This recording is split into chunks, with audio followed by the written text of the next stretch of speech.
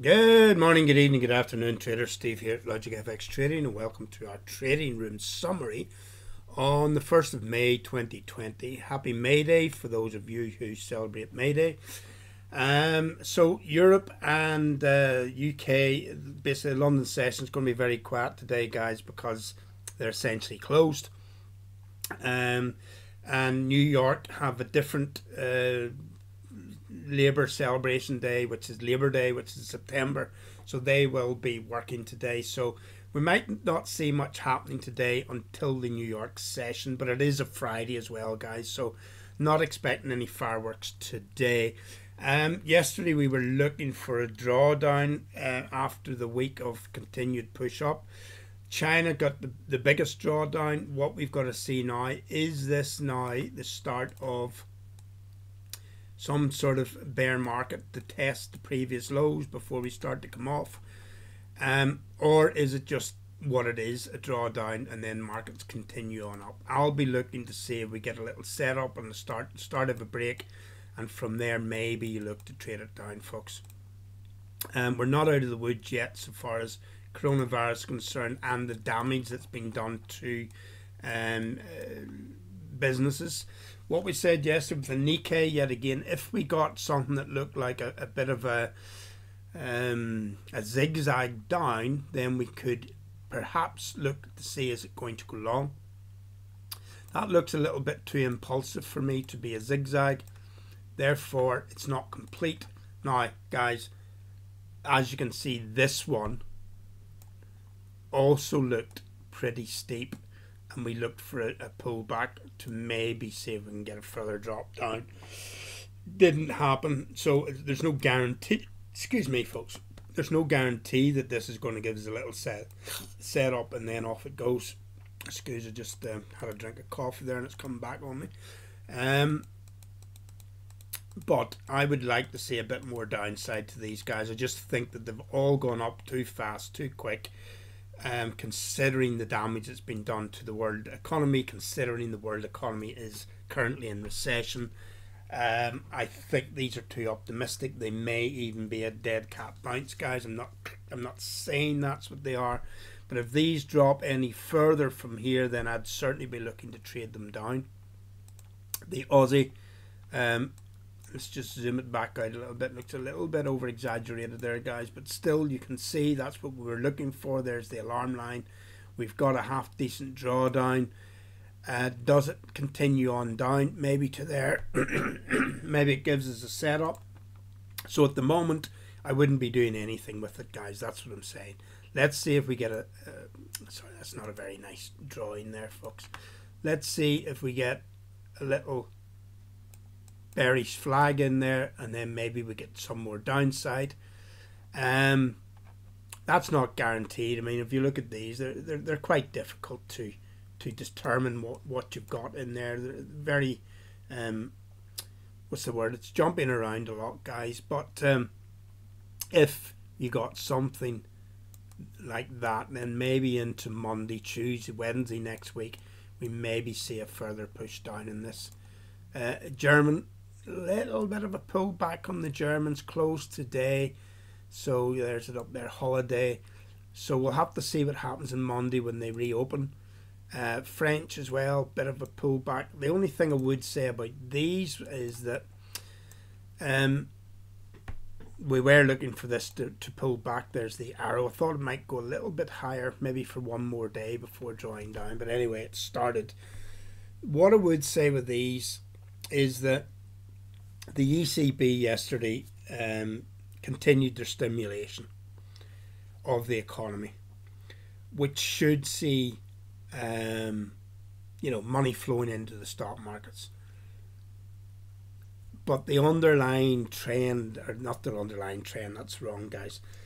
The the underlying fundamentals say that these are all, particularly in the American market, they're all overvalued, guys.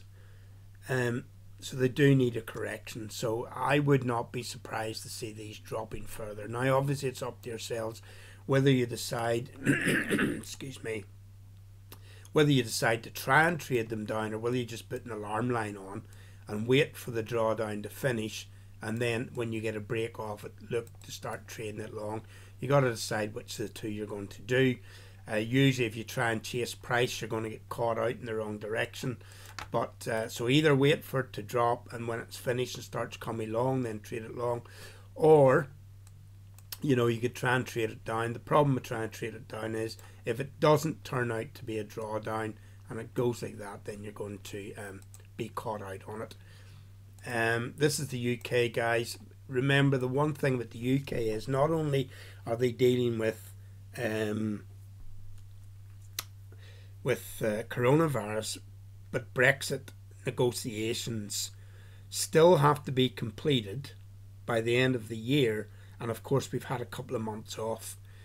So until some progress is seen in the Brexit negotiations, the new deal as it were, you're going to see problems in the UK stock market.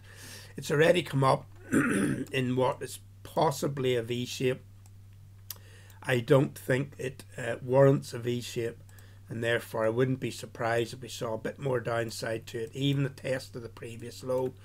If not that, then certainly a drawdown, and maybe the hang around here for a while until we get out of the pandemic, starting to get back to normal, and the Brexit negotiations done before I see any real upside to the UK market. Yet again, Nasdaq yesterday we were calling for a drawdown. We had a 5-wave move up, and within the 5th wave with a 1, 2, 3, 4, 5, and within that 5th wave with a 1, 2, 3, 4, 5. We discussed that yesterday. And the only thing I did say about it yesterday, we were here yesterday, and I said, listen, it is possible that that little 5th wave isn't long enough, but I certainly wouldn't be trying to trade it any further long.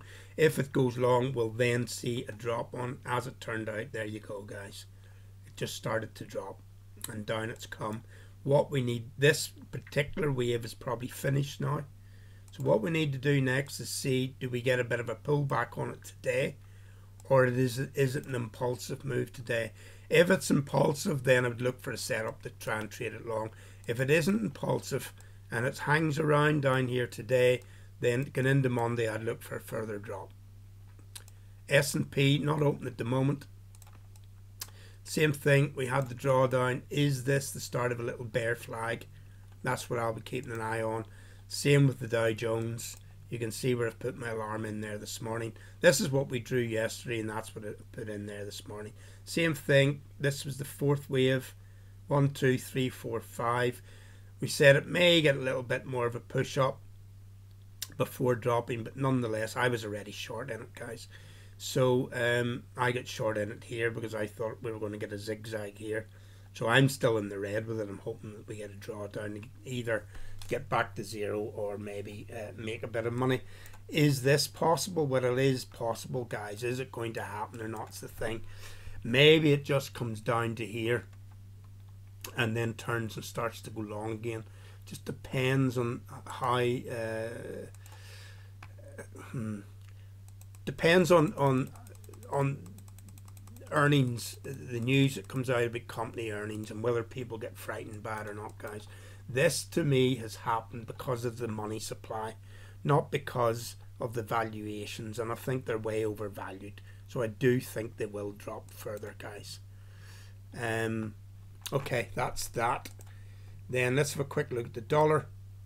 We had a pullback on the dollar yesterday. That was mainly due to the euro, and to be quite honest, I expected it to go in the opposite direction, because the euro zone is like everywhere else. Their interest rates on zero, and they continued their quantitative easing in various guises, guys, but basically they're printing money.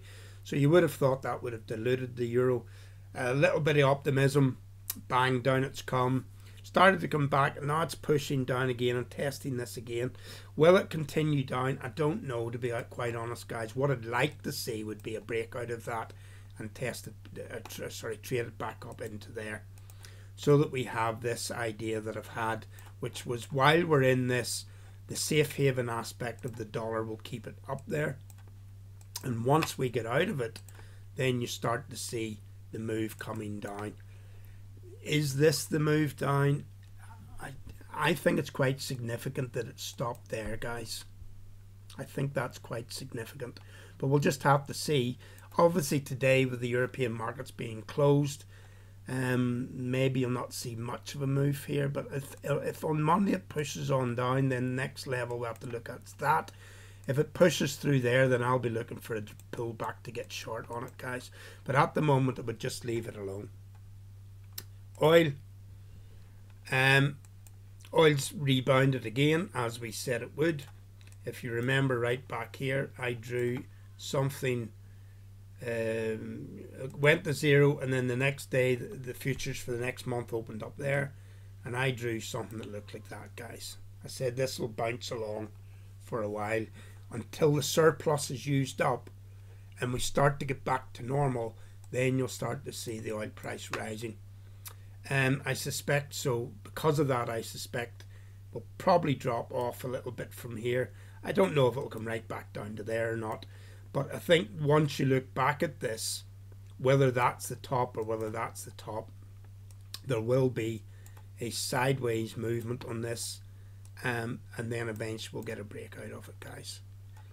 And then, of course, that then affects all of the oil currencies, the likes of the CAD, the likes of the Norwegian krona, the likes of the ruble. And I did say, let's just have a quick look at the ruble, guys. So despite the fact that DXY went short yesterday, the ruble, dollar ruble went long, as I predicted. Remember, we were in here and I started drawing these. You can see 2-3 days in a row. Sometimes I don't clean these up, guys. 2 or 3 days in a row, I drew that, then I drew that. I said maybe it breaks that bottom, but it will go long. Well, there you go. That was despite the fact that DXY went short yesterday, folks.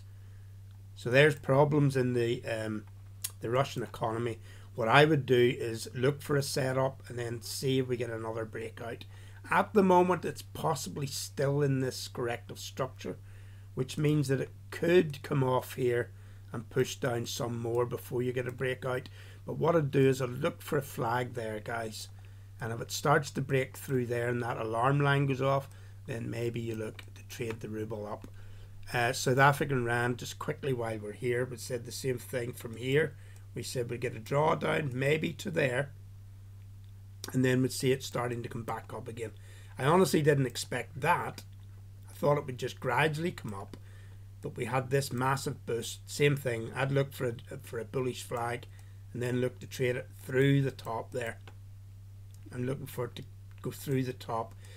There's going to be massive problems in South Africa with coronavirus. The economies are already in dire straits, and if any of the other African currencies after independence are to